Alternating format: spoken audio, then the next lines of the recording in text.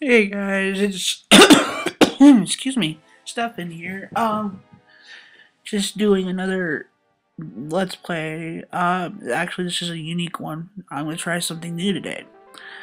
It's a Let's Play and slash review of Casper for the SNES. As it's already starting, we get an easy or hard selection. I spent about a minute and a half trying to get to the hard section, but could not figure out because no button worked to switch it to hard, not even select or start. Um, so anyways, you're walking around what apparently this is from the movie, back then. I think it was 95 or 96, but,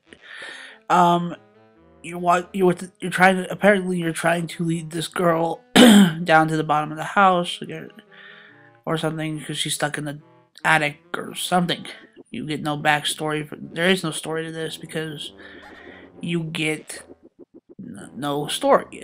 There's nothing tells you what to do, nothing tells you why she's up there, or what you're doing up there. So anyways, I'm trying to figure out in the beginning here, there's the picture of the house and stuff, so you know where you are. Every time there's an enemy on the screen, she gets crouched down and sits there.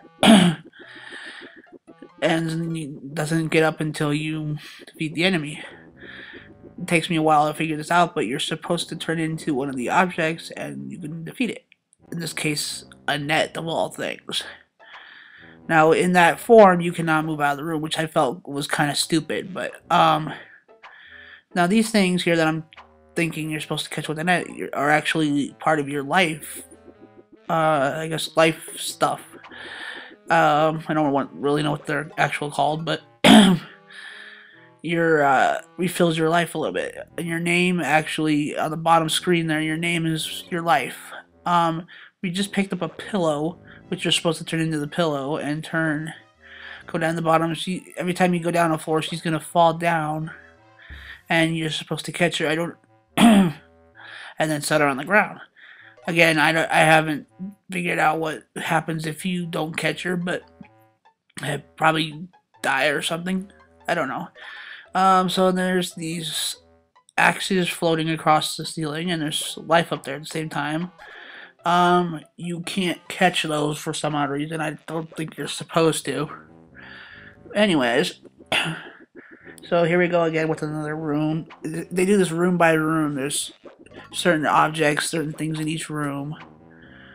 So we do that, and then there's also these mirrors, which I didn't figure out till later. You can actually, if you press not triangle. Wow, I'm going systems ahead of myself. If you press, I think it was X or Y in front of them, you get transported to a different room in the house. Now, here's one of Casper's brothers, which I couldn't figure out what the heck to do, because I tried turning into this new bottle thing that I just got, and I ended up dying because I touched him.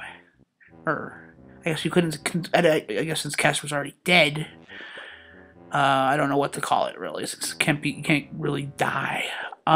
What do you call it? Huh? Anyways, I guess, maybe going to the other side or something, I don't know.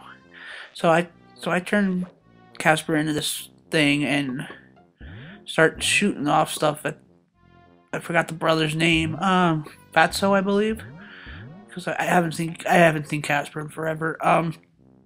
It's an alright movie, but, I shoot stuff off him and nothing happens.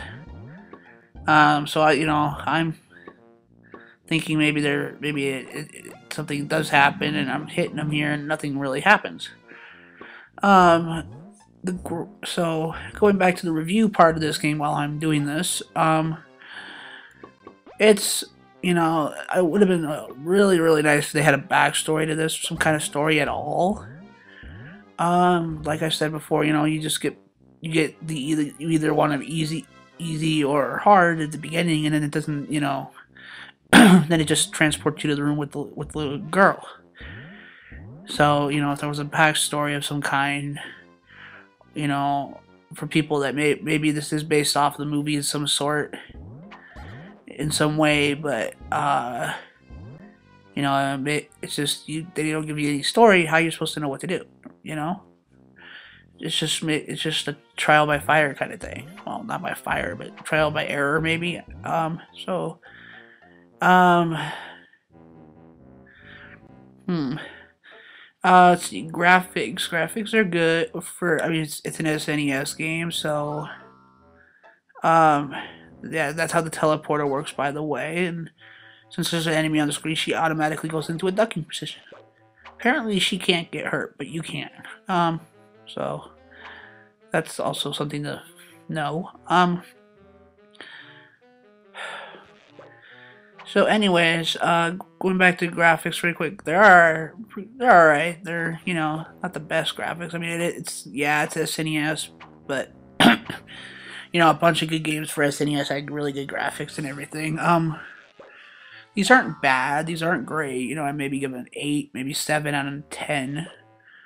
I mean, you could tell those are chandelier, or not chandeliers, but candle holders. You could tell chair, table, you can tell what it is. So that's a good thing. Controls, jeez. I really got to give a bad thing with the controls here because it, not only does it, like I said before, it doesn't give you not only does it not give you a backstory, it doesn't even give you an option screen.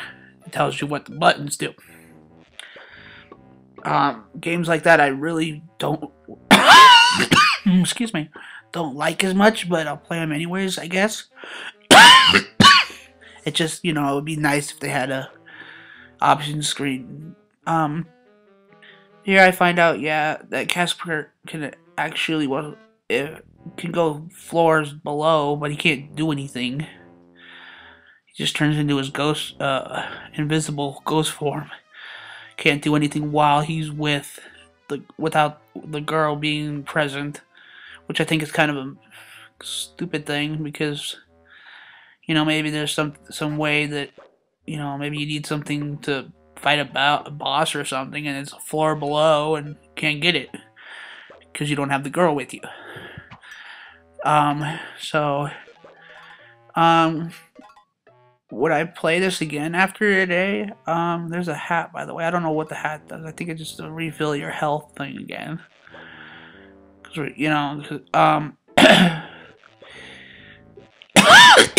jeez. Replay value with this?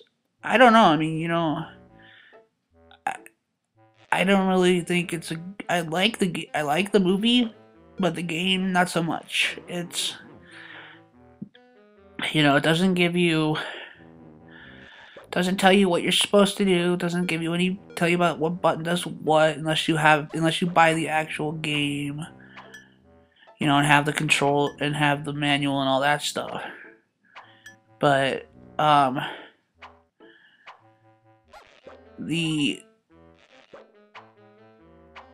so, and then there's not really many things Casper can do other than go completely invisible, which makes things pass through him,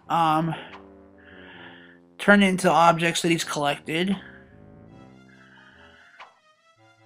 and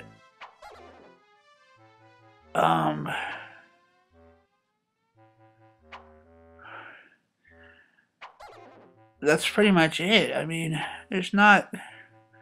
Unless I go, on YouTube or something, or somewhere and find an actual gameplay video of this where somebody actually knows what the heck they're doing, then this will make sense to me.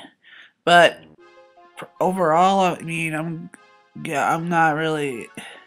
See, I couldn't even get the controller to. I pressed every button on the controller. The thing wouldn't move over to end game. So I don't know how that works either. And I tried every button, including start and select. So overall, though, I'm gonna go ahead and give this a 6 out of 10 at least, maybe a 5. Well, a 5 between a 5 and a 6. I really can't. It would be a lot better if they had like I said before. It would be a hell of a lot better if they told you what was going on.